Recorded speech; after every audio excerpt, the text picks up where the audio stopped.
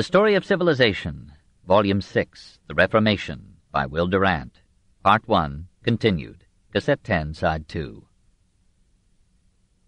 These men influenced Erasmus profoundly for his betterment.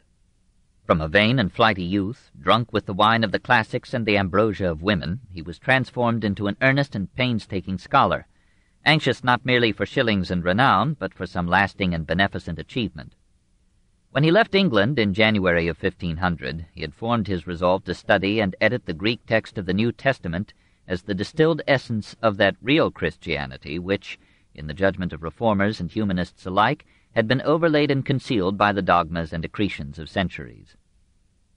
His pleasant memory of this first visit to England was darkened by the final hour. At Dover, passing through the customs, the money that his English friends had given him, amounting to some £20, or about $2,000, was confiscated by the authorities, as the English law forbade the export of gold or silver. Moore, not yet a great lawyer, had mistakenly advised him that the prohibition applied only to English currency, and Erasmus had changed the pounds into French coins. Neither his stumbling English nor his prancing Latin availed to deflect the avid orthodoxy of the law, and Erasmus embarked for France practically penniless. "I suffered shipwreck," he said, "before I went to sea." 2. The Peripatetic. Stationing himself for a few months in Paris, he published his first significant work, Collectanea Adagiorum, a collection of 818 adages or quotations, mostly from classical authors. The revival of learning, that is, of ancient literature, had set a fashion of adorning one's opinions with a snatch from some Greek or Latin author. We see the custom in extreme form in Montaigne's Essays and Burton's Anatomy of Melancholy. It lingered into the 18th century in the forensic oratory of England. Erasmus accompanied each adage with a brief comment, usually pointed to current interest and salted with satiric wit. So, he observed, priests are said in Scripture to devour the sins of the people, and they find sins so hard to digest that they must have the best wine to wash them down. The book was a boon to writers and speakers. It sold so well that for a year Erasmus could feed himself unaided. Moreover, Archbishop Warham, relishing the book despite its barbs, sent the author a gift of money and offered him a benefice in England. Erasmus, however, was not prepared to abandon the continent for an island. In the next 8 years he published several revisions of the Adagia, expanding it to 3,260 entries.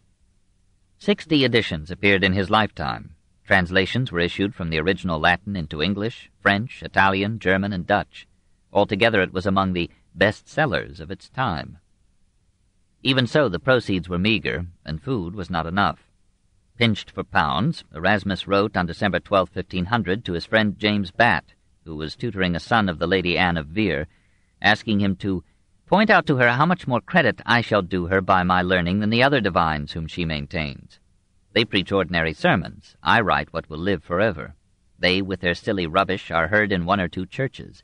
My works will be read by all who know Latin and Greek in every country in the world. Such unlearned ecclesiastics abound everywhere. Men like me are scarcely found in many centuries. Repeat all this to her unless you are too superstitious to tell a few fibs for a friend. When this approach failed, he wrote again in January, suggesting that Batt tell the lady that Erasmus was losing his eyesight, and added, "Send me 4 or 5 gold pieces of your own, which you will recover out of the lady's money." As Batt did not enter this trap, Erasmus wrote directly to the lady, comparing her with the noblest heroines of history and the fairest concubines of Solomon, and predicting for her an eternity of fame. To this ultimate vanity she succumbed.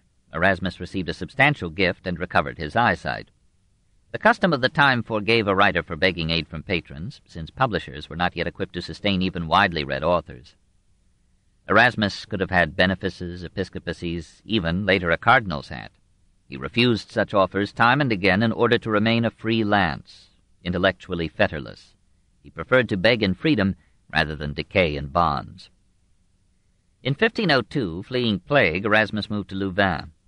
Adrian of Utrecht, head of the university, offered him a professorship. Erasmus declined. Returning to Paris, he settled down to earn his living by his pen, one of the earliest modern attempts at that reckless enterprise. He translated Cicero's Offices, Euripides' Hecuba, and Lucian's Dialogues. Doubtless this jolly skeptic shared in forming Erasmus's mind and style. In 1504, Erasmus wrote to a friend, Good heavens! With what humor, with what rapidity does Lucian deal his blows, turning everything to ridicule and letting nothing pass without a touch of mockery. His hardest strokes are aimed at the philosophers, on account of their supernatural assumptions, and at the Stoics for their intolerable arrogance. He uses no less liberty in deriding the gods, whence the surname of atheist was bestowed upon him, an honorable distinction coming from the impious and superstitious.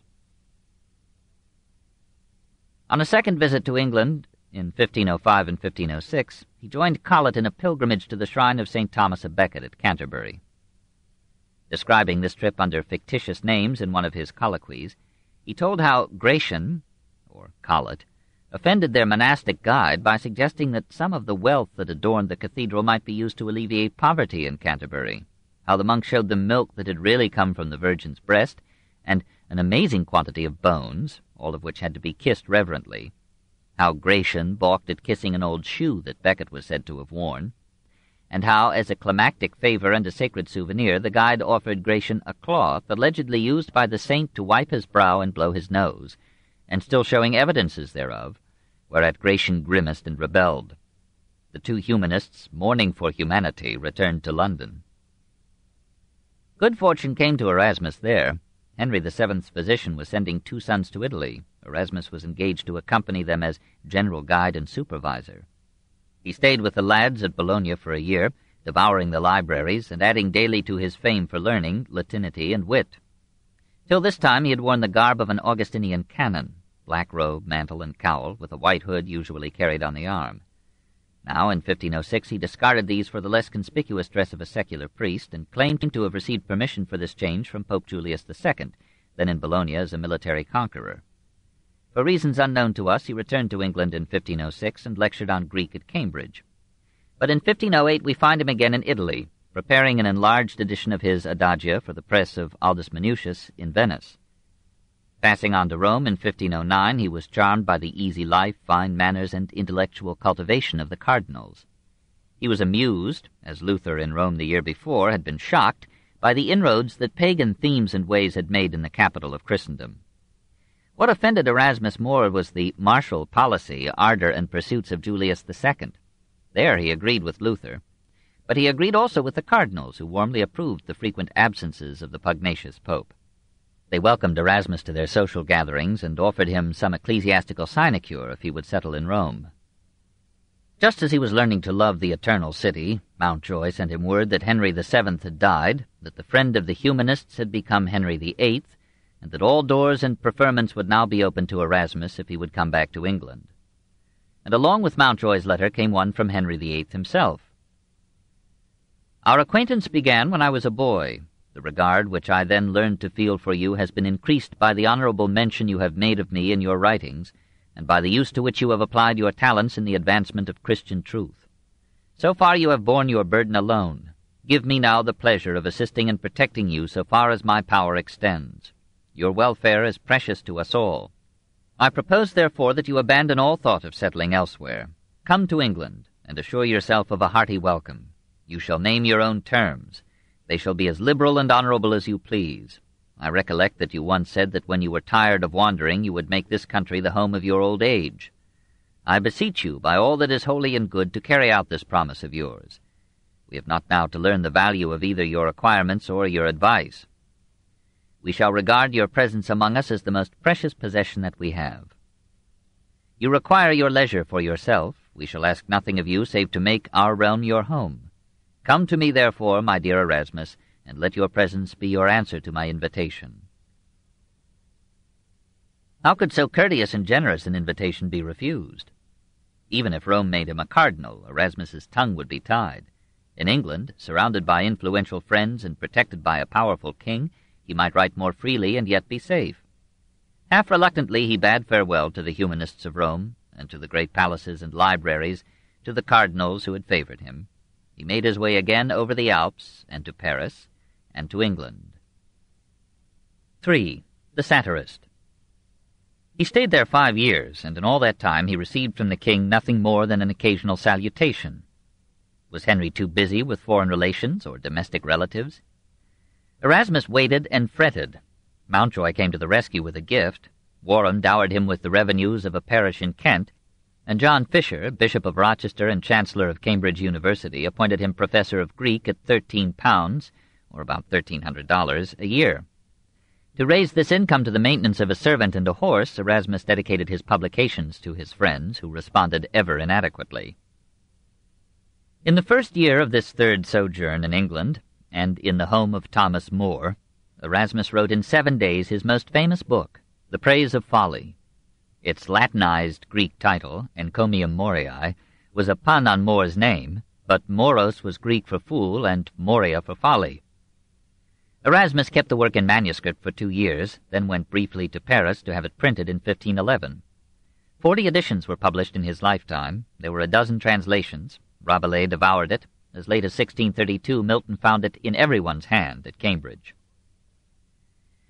Moria in Erasmus's use meant not only folly, absurdity, ignorance, and stupidity, but impulse, instinct, emotion, and unlettered simplicity, as against wisdom, reason, calculation, intellect.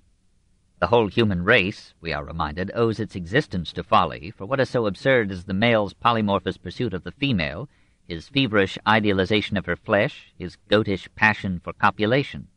What man in his senses would pay for such detumescence with the lifelong bondage of monogamy? What woman in her senses would pay for it with the pains and tribulations of motherhood? Is it not ridiculous that humanity should be the accidental byproduct of this mutual attrition? If men and women paused to reason, all would be lost. This illustrates the necessity of folly and the foolishness of wisdom. Would bravery exist if reason ruled? Would happiness be possible? Or was Ecclesiastes right in believing that he that increaseth knowledge increaseth sorrow, and in much wisdom is much grief? Who would be happy if he knew the future? Fortunately, science and philosophy are failures, are ignored by the people, and do no great damage to the vital ignorance of the race. The astronomers will give you to a hair's breadth the dimensions of the moon, sun, and stars as easily as they would do that of a flagon or a pipkin, but nature laughs at their puny conjectures. The philosophers confound the confused and darken the obscure. They lavish time and wit upon logical and metaphysical subtleties with no result but wind. We should send them rather than our soldiers against the Turks, who would retreat in terror before such bewildering verbosity. The physicians are no better. Their whole art is now practiced as one incorporated compound of imposture and craft. As for the theologians, they will tell you to a tittle all the successive proceedings of omnipotence in the creation of the universe. They will explain the precise manner of original sin being derived from our first parents. They will satisfy you as to how our Savior was conceived in the Virgin's womb, and will demonstrate in the consecrated wafer how accidents may subsist without a subject, how one body can be in several places at the same time, and how Christ's body in heaven differs from his body on the cross or in the sacrament. Think also of the nonsense purveyed as miracles and prodigies, apparitions, curative shrines, evocations of Satan, and such like bugbears of superstition. These absurdities are good trade, and procure a comfortable income to such priests and friars as by this craft get their gain. What shall I say of such as cry up and maintain the cheat of pardons and indulgences, that by these compute the time of each soul's residence in purgatory, and assign them a longer or shorter continuance according as they purchase more or fewer of these paltry pardons and saleable exemptions? Or what can be said bad enough of others who pretend that by the force of such magical charms, or by the fumbling over their beads in the rehearsal of such and such petitions, which some religious impostors invented either for diversion or, what is more likely, for advantage, they shall procure riches, honors, pleasure, long life, and lusty old age, nay, after death, a seat at the right hand of the Savior. The satire runs on at the expense of monks, friars, inquisitors, cardinals, popes. Monks pester the people with begging, and think to take heaven by a siege of soporific psalmodies. The secular clergy hunger and thirst after money. They are most subtle in the craft of getting tithes, offerings, perquisites, etc. All ranks and varieties of the clergy agree in putting witches to death. The popes have lost any resemblance to the apostles in their riches, honors, jurisdictions, offices, dispensations, licenses, indulgences, ceremonies, and tithes, excommunications and interdicts, their lust for legacies, their worldly diplomacy, and bloody wars. How could such a church survive except through the folly, the gullible simplicity of mankind? The praise of folly stirred the theologians to an understandable fury. "You should know," wrote Martin Dropsius to Erasmus, "that your Moria has excited a great disturbance even among those who were formerly your most devoted admirers." But the satire in this gay devastation was mild compared to that which marked Erasmus's next outburst. The third and final year of his teaching at Cambridge in 1513 was the year of Pope Julius II's death. In 1514 there appeared in Paris a skit or dialogue called Julius Exclusus. Erasmus made every effort, short of explicit denial, to conceal his authorship, but the manuscript had circulated among friends, and more unguardedly listed it among Erasmus's works. It may stand here as perhaps an extreme example of Erasmus the satirist. The dead warrior pope finds the gates of heaven closed against him by an obstinate St. Peter. Julius. "Enough of this. I am Julius the Ligurian. P.M. Peter. P.M.? What is that? Pestis Maxima? Julius. Pontifex Maximus, you rascal. Peter. If you are 3 times Maximus, you can't get in here unless you're Optimus also. Julius. Impertinence. You who have been no more than Sanctus all these ages, and I, Sanctissimus, Sanctissimus Dominus, Sanctitas, holiness itself, with bulls to show it. Peter. Is there no difference between being holy and being called holy? Let me look a little closer. Signs of impiety aplenty. Priest's cassock, but bloody armor beneath it. Eyes savage, mouth insolent, forehead brazen, body scarred with sins all over, breath loaded with wine, health broken with debauchery. I threaten as you will. I will tell you what you are. You are Julius the Emperor come back from hell. Julius. Oh, make an end, or I will excommunicate you. Peter. Excommunicate me? By what right, I would know? Julius. The best of rights. You are only a priest, perhaps not that. You cannot consecrate. Open, I say. Peter. You must show your merits first. Julius. What do you mean by merits? Peter. Have you taught true doctrine? Julius. Not I. I've been too busy fighting. There are monks to look after doctrine, if that is of any consequence. Peter. Have you gained souls to Christ by pure example? Julius. I have sent a good many to Tartarus. Peter. Have you worked any miracles? Julius. Pshaw! Miracles are out of date. Peter. Have you been diligent in your prayers? Julius. The invincible Julius ought not to answer a beggarly fisherman. However, you shall know who and what I am. First, I am a Ligurian, and not a Jew like you. My mother was a sister of the great Pope Sixtus IV. The Pope made me a rich man out of church property. I became a cardinal. I had my misfortunes. I had the French pox. I was banished, hunted out of my country, but I knew all along that I should come to be Pope. It came true, partly with French help, partly with money which I borrowed at interest, partly with promises. Croesus could not have produced all the money that was wanted. The bankers will tell you about that, but I succeeded, and I have done more for the Church and Christ than any pope before me. Peter. What did you do? Julius. I raised the revenue. I invented new offices and sold them. I recoined the currency and made a great sum that way. Nothing can be done without money. Then I annexed Bologna to the Holy See. I set all the princes of Europe by the ears. I tore up treaties and kept great armies in the field. I covered Rome with palaces and left 5 millions in the treasury behind me. Peter. Why did you take Bologna? Julius. Because I wanted the revenue. Peter. And how about Ferrara? Julius. The Duke was an ungrateful wretch. He accused me of simony, called me a pederast. I wanted the Duchy of Ferrara for a son of my own, who could be depended upon to be true to the Church, and who had just poniarded the Cardinal of Pavia. Peter. What? Popes with wives and children? Julius. Wives? No, not wives, but why not children? Peter. Were you guilty of the crimes of which they accused you? Julius. That is nothing to the purpose. Peter. Is there no way of removing a wicked pope? Julius. Absurd! Who can remove the highest authority of all? A pope can be corrected only by a general council, but no general council can be held without the pope's consent. Thus he cannot be deposed for any crime whatsoever. Peter. Not for murder? Julius. No, not even if it were parricide. Peter. Not for fornication? Julius. Not for incest. Peter. Not for simony? Julius. Not for 600 acts of simony. Peter. Not for poisoning? Julius. No, nor for sacrilege. Peter. Not for all these crimes gathered in a single person? Julius. Add 600 more to them. There's no power that can depose the Pope. Peter. A novel privilege for my successors, to be the wickedest of men, yet be safe from punishment. So much the unhappier the Church that cannot shake such a monster off its shoulders.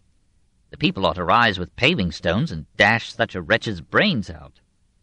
If Satan needed a vicar, he could find none fitter than you. What sign have you ever shown of an apostle?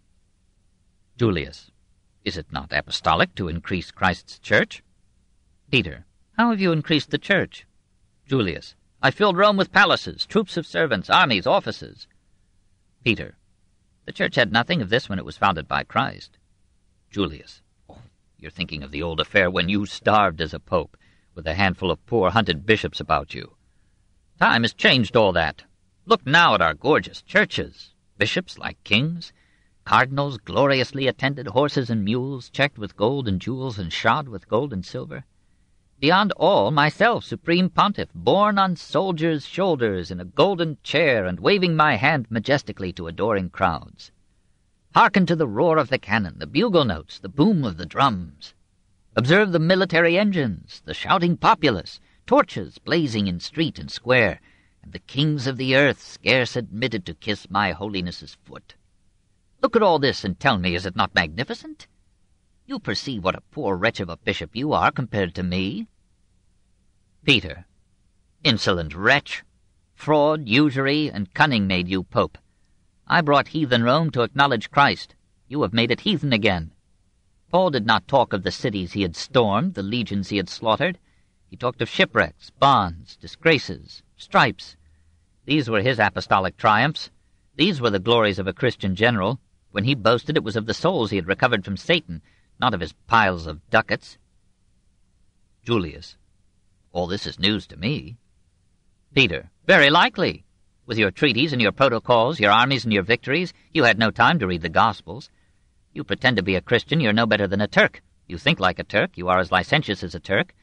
If there's any difference, you are worse. Julius. Then you won't open the gates? Peter. Sooner to anyone else than to such as you. Julius. If you don't give in, I'll take your place by storm. They're making fine havoc below just now. I shall soon have 60,000 ghosts behind me. Peter. Oh, wretched man! Oh, miserable church! I'm not surprised that so few now apply here for admission when the church has such rulers.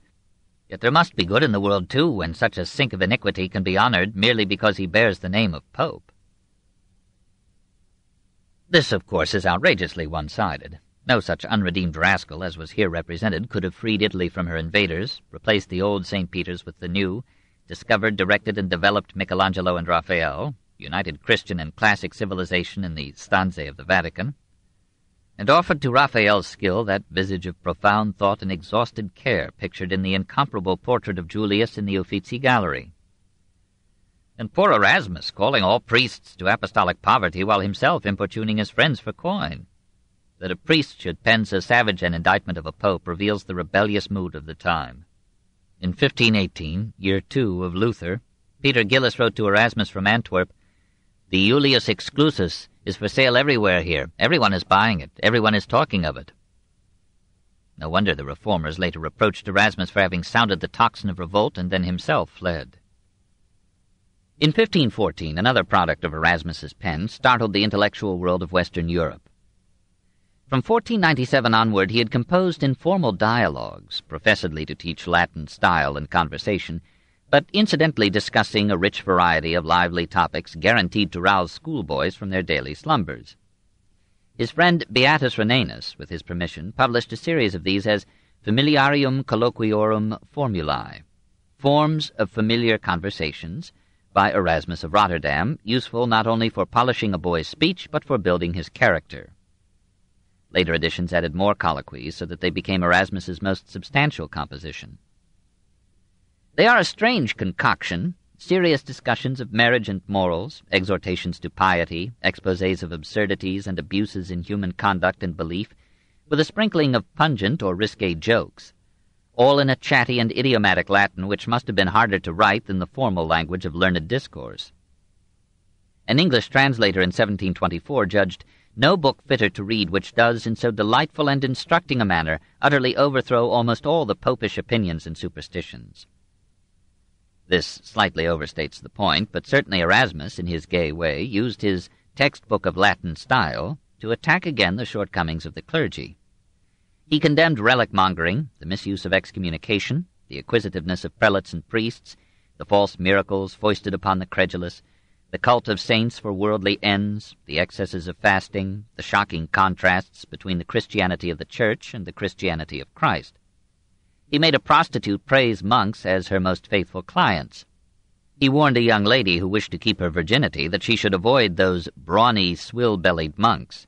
Chastity is more endangered in the cloister than out of it. He deplored the exaltation of virginity and sang a paean to married love as superior to celibacy. He mourned that men so carefully mated good horses with good, but in marriages of financial convenience wed healthy maids to sickly men, and he proposed to forbid marriage to syphilitics or persons with any other serious disability or disease. Mingled with these sober reflections were passages of broad humor. Boys were advised to salute people when they sneezed, but not when they broke wind backward. And a pregnant woman was hailed with a unique blessing. Heaven grant that this burden that you carry may have as easy an exit as it had an entrance. Circumcision was recommended, for it moderates the itch of coition. A long dialogue between the young man and the harlot ended reassuringly with the lady's reform.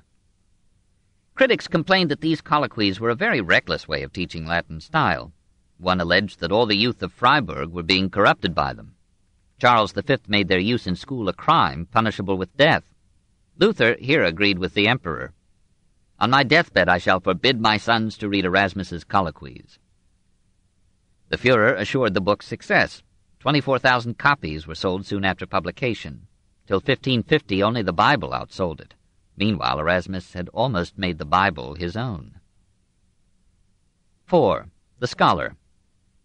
He left England in July 1514 and made his way through fog and customs to Calais. There he received from the prior of his forgotten monastery at Stein a letter suggesting that his leave of absence had long since expired, and that he had better return to spend his remaining years in repentant piety. He was alarmed, for in canon law the prior might call upon secular power to drag him back to his cell. Erasmus excused himself, and the prior did not press the matter, but to avoid a recurrence of the embarrassment the wandering scholar asked his influential English friends to secure for him, from Leo X, a dispensation from his obligations as a monk. While these negotiations were proceeding, Erasmus made his way up the Rhine to Basel, and offered to Froben the printer the manuscript of his most important production, a critical revision of the Greek text of the New Testament, with a new Latin translation and a commentary. It was a labor of love, pride, and risk for author and publisher alike. The preparation had taken years, the printing and editing would be laborious and expensive, the presumption to improve upon Jerome's Latin version, long sanctified as the Vulgate, might be condemned by the Church, and the sales would probably fail to meet the costs. Erasmus reduced one hazard by dedicating the work to Leo X. In February 1516, Froben at last brought out Novum Instrumentum Omne Diligentur ab Erasmo Rotterdamus, Recognitum et Emendatum. A later edition of 1518 changed instrumentum to testamentum. In parallel columns, Erasmus presented the Greek text as revised by him and his Latin translation. His knowledge of Greek was imperfect, and he shared with the typesetters the responsibility for many errors. From the standpoint of scholarship, this first edition of the Greek New Testament to be published in print was inferior to that which a corps of scholars had completed and printed for Cardinal Ximenes in 1514, but which was not given to the public till 1522. These two works mark the application of humanistic learning to the early literature of Christianity, and the beginning of that biblical criticism which in the 19th century restored the Bible to human authorship and fallibility. Erasmus's notes were published in a separate volume. They were written in clear and idiomatic Latin, intelligible to all college graduates at the time, and were widely read. Though generally orthodox, they anticipated many findings of later research. In his first edition he omitted the famous Comma Johanneum, 1 John chapter 5, verse 7, which affirmed the Trinity but is rejected by the Standard Revised Version today as a 4th century interpolation. He printed, but marked as probably spurious, the story of the woman taken in adultery, John chapter 7, verse 53, and chapter 8, verse 11, and the last 12 verses of the Gospel of Mark. He repeatedly signalized the difference between primitive and current Christianity. So on Matthew chapter 23, verse 27, he commented, "What would Jerome say could he see the virgin's milk exhibited for money, with as much honor paid to it as to the consecrated body of Christ? The miraculous oils, the portions of the true cross, enough if collected to freight a large ship. Here we have the hood of St. Francis, there Our Lady's petticoat, or St. Anne's comb, not presented as innocent aids to religion, but as the substance of religion itself, and all through the avarice of priests and the hypocrisy of monks playing upon the credulity of the people." Noting that Matthew chapter 19, verse 12, "Some have made themselves eunuchs for the kingdom of heaven's sake," was alleged to counsel monastic celibacy, Erasmus wrote, "In this class we include those who by fraud or intimidation have been thrust into that life of celibacy, where they were allowed to fornicate but not to marry, so that if they openly keep a concubine they are Christian priests, but if they take a wife they are burned. In my opinion, parents who intend their children for celibate priesthood would be much kinder to castrate them in infancy, rather than to expose them whole against their will to this temptation to lust." And on 1 Timothy chapter 3, verse 2, "There are priests now in vast numbers, enormous herds of them, seculars and regulars, and it is notorious that very few of them are chaste. The great proportion fall into lust and incest and open profligacy. It would surely be better if those who cannot be continent should be allowed lawful wives of their own, and so escape this foul and miserable pollution." Finally, in a note on Matthew chapter 11, verse 30, Erasmus sounded the basic note of the Reformers, the return from the Church to Christ. "Truly the yoke of Christ would be sweet, and his burden light, if petty human institutions added nothing to what he himself imposed. He commanded us nothing save love for one another, and there is nothing so bitter that affection does not soften and sweeten it. Everything according to nature is easily borne, and nothing accords better with the nature of man than the philosophy of Christ, of which the sole end is to give back to fallen nature its innocence and integrity. The Church added to it many things, of which some can be omitted without prejudice to the faith, as, for example, all those philosophic doctrines on the nature of and the distinction of persons in the deity. What rules, what superstitions we have about vestments! How many fasts are instituted! What shall we say about vows, about the authority of the Pope, the abuse of absolutions and dispensations? Would that men were content to let Christ rule by the laws of the gospel, and that they would no longer seek to strengthen their obscurant tyranny by human decrees." It was probably the notes that carried the book to a success that must have surprised author and publisher alike. The first edition was disposed of in 3 years. New and revised editions were issued in 69 printings before Erasmus died. Criticism of the work was vehement. Many errors were pointed out, and Dr. Johann Eck, professor at Ingolstadt and proto-antagonist of Luther, branded as scandalous Erasmus's statement that the Greek of the New Testament was inferior to that of Demosthenes. Leo X, however, approved the work, and Pope Adrian VI asked Erasmus to do for the Old Testament what he had done for the New. But the Council of Trent condemned Erasmus's translation and pronounced Jerome's Vulgate the only authentic Latin version of the Bible. Erasmus's New Testament was soon superseded as scholarship, but as an event in the history of thought, its influence was immense. It facilitated and welcomed the vernacular translations that were soon to follow. Said a fervent passage in the preface, "I would have the weakest woman read the Gospels and the epistles of St. Paul. I would have those words translated into all languages, so that not only Scots and Irishmen, but Turks and Saracens might read them. I long for the ploughboy to sing them to himself as he follows the plough, the weaver to hum them to the tune of his shuttle, the traveller to beguile with them the dullness of his journey. Other studies we may regret having undertaken, but happy is the man upon whom death comes when he is engaged in these. These sacred words give you the very image of Christ speaking, healing, dying, rising again, and making him so present that were he before your very eyes you would not more truly see him." Rejoicing in the competence of Froben's press and staff, Erasmus issued, in November 1516, a critical edition of Jerome, and followed it with similarly revised classical and patristic texts, correcting 4,000 errors in the received text of Seneca. These were substantial services to scholarship. He retold the story of the New Testament in paraphrases in 1517. Such tasks required frequent stays in Basel, but a new attachment fixed his residence near the royal court at Brussels. Charles was at this time only King of Castile and ruler of the Netherlands, not yet Emperor Charles V. He was only 15, but his keen mind already ranged over diverse interests, and he was readily persuaded that his court might enhance its luster if he included the outstanding writer of the age among his privy councillors. It was so ordered, and on returning from Basel in 1516, Erasmus accepted the honorary position at a modest salary. He was offered a canonry at Courtrai with the promise of a bishopric. He refused it, remarking to a friend, "There's a dream to amuse you."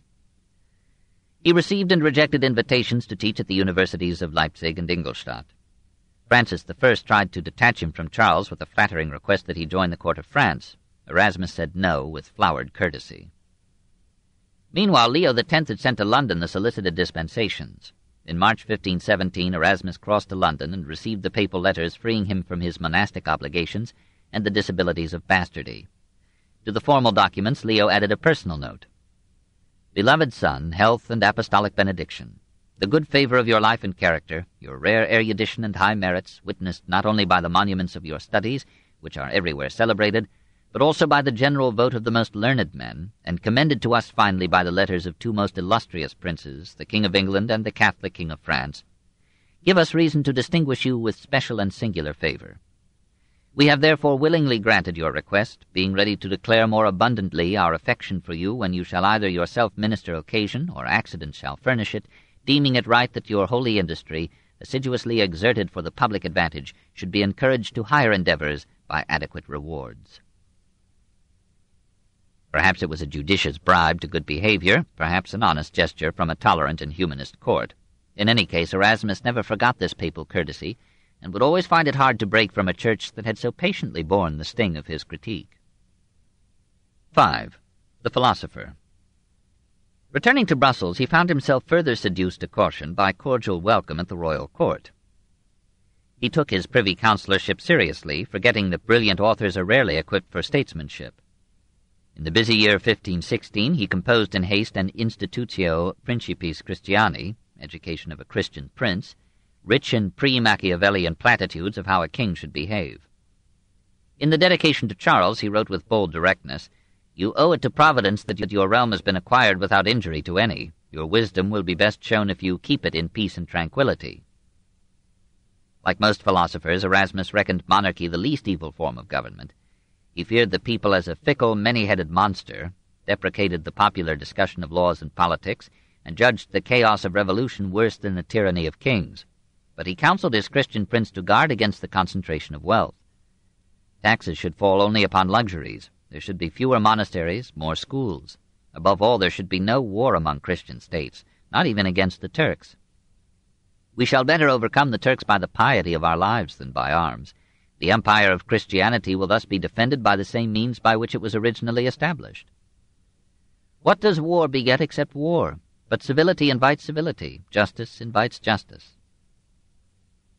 As Charles and Francis edged toward hostilities, Erasmus made appeal after appeal for peace.